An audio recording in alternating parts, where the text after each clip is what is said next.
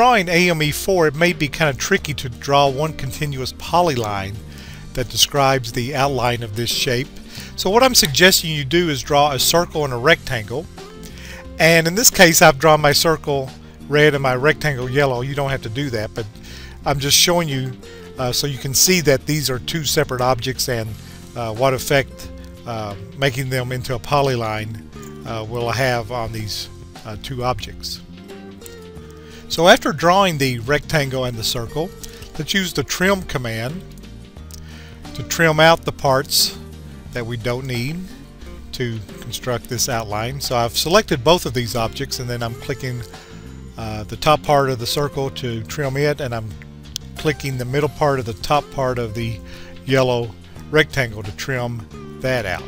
But you'll notice after they have been trimmed, they are still two separate objects and they're not one continuous polyline.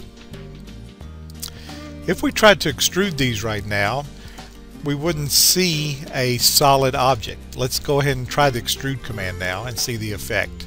So I'm going to extrude, and I'm going to pick the red arc that's left and the yellow lines that are left from the rectangle that was trimmed.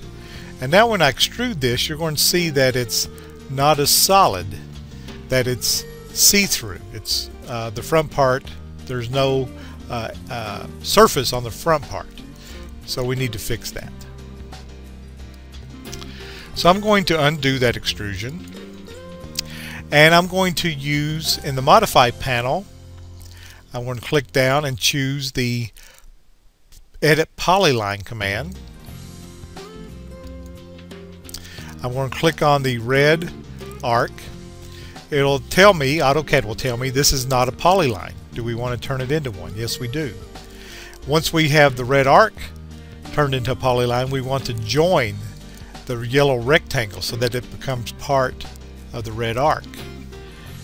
So when we click on the yellow line, one of the yellow lines, you can see it all turns red, which means this is now a continuous polyline.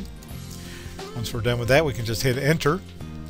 Now we can extrude it. So if we choose the extrude command, we can choose that as one continuous polyline, and when we extrude this back 1.5 inches now, we'll see that it has a solid surface on front, and it's now a solid model.